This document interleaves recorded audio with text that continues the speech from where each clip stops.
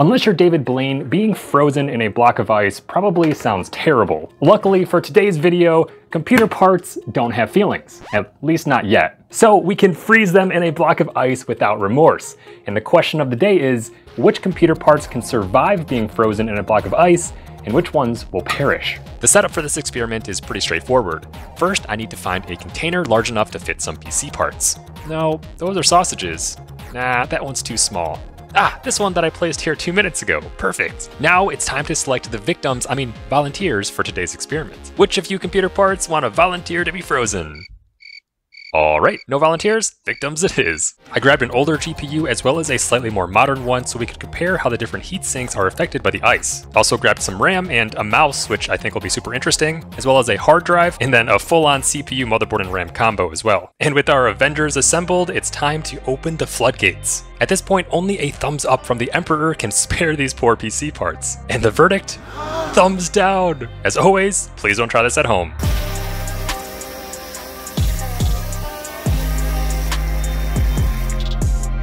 You know, technically, I think this is a soup.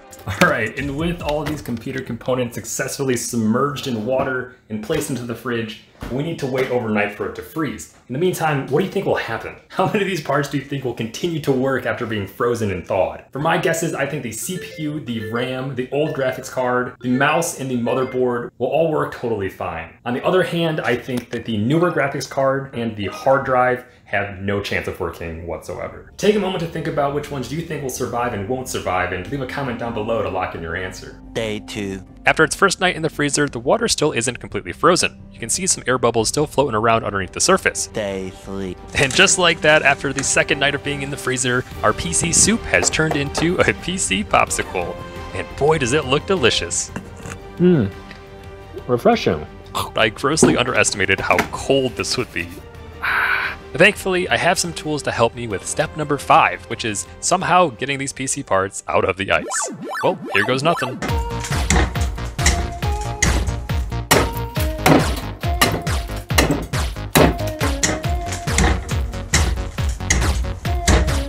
This is proving to be much more difficult than I thought it was going to be. In my head, I was like, oh, I'll just smash the ice and then I'll take the parts out and test them. But I think I'm just gonna have to wait for this to all melt to get access to anything. And boy, did I have to wait. Thankfully, it was a super hot and sunny day outside, so I honestly just let the sun do most of the melting until I was able to pry off some of the components. The RAM, hard drive, and older GPU came off without much hassle, and check out this iced out heatsink. Pretty cool.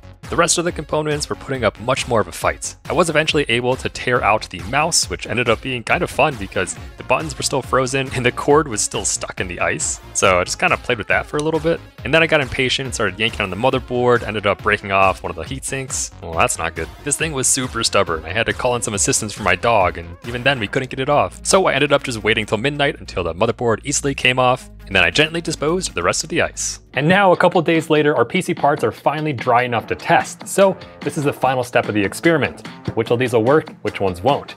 It's time to find out. Let's start by testing the older of the two graphics cards. Upon closer inspection, I'm not seeing a lot of water damage aside from this poor sticker getting torn in half. But that's something I can live with. Just to date this GPU even further, it has a dual DVI-D output, which means I have to use this adapter. And now, the moment of truth. As we power on the system, we can see the GPU immediately spin to life. Look at that, no hesitation, this thing's still kicking. And after a moment, a signal pops on screen as well, let's go. Granted, the display is funky because this GPU is super old, but that's incredible. This is still working. Now that we know the older GPU works, let's try the more modern one to see if that still has any life in it. Similar to the last GPU, I'm not seeing any significant water damage on this one aside from some condensation still stuck underneath the wrapper. Honestly, wouldn't even be able to tell that this was frozen. This GPU does require some PCIe power, so let's plug that in. And now, let's see what happens as we power on the PC. Uh-oh, false start. You can see the fans pulsing as if they're trying to get running, but it just can't.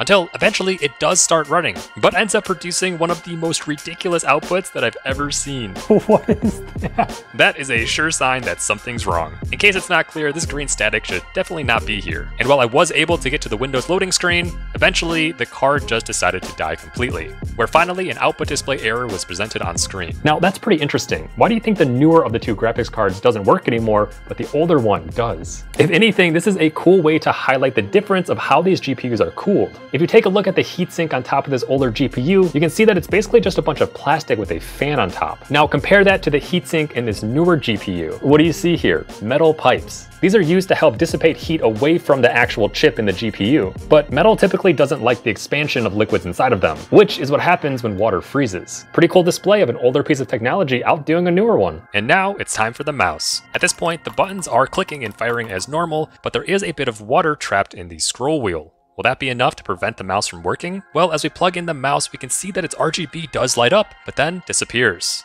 And at this point, the mouse cannot produce a signal to the PC. Man, what a bummer. I really thought this one was going to work. Hopefully our stick of RAM can help even out the playing field. Upon closer inspection, again, I don't see any significant water damage. And so let's install it and power on. With our ice stick installed, this computer should be reading 12 gigs of RAM. Let's see what the software recognizes. Show me 12 gigs. Yeah! Here you can see 12 gigs of DDR3. Looks like our stick of RAM survived the ice as well. With that, we're now 2 for 4. It's time to move on to the one that I think will be the biggest challenge, the hard drive. Hard drives are one of the few computer components that rely on mechanical moving parts. And for them to work properly, there needs to be a precise amount of space between the magnetic disks. Otherwise, the head that reads the disks won't be able to pick up any data. It just seems like this fragile ecosystem would surely be damaged by the water that's expanded when freezing. Well, let's find out. As we power on the system and inspect our computer's files, we can see that the hard drive is actually recognized. That's so crazy. But there it is, clear as day, 1 terabyte of storage. I legitimately thought this had a 0% chance of working after having not only water poured on it, but also having that water frozen within it. I went as far as creating some new files and folders within this hard drive, and honestly, it just kept doing its job. It kept working.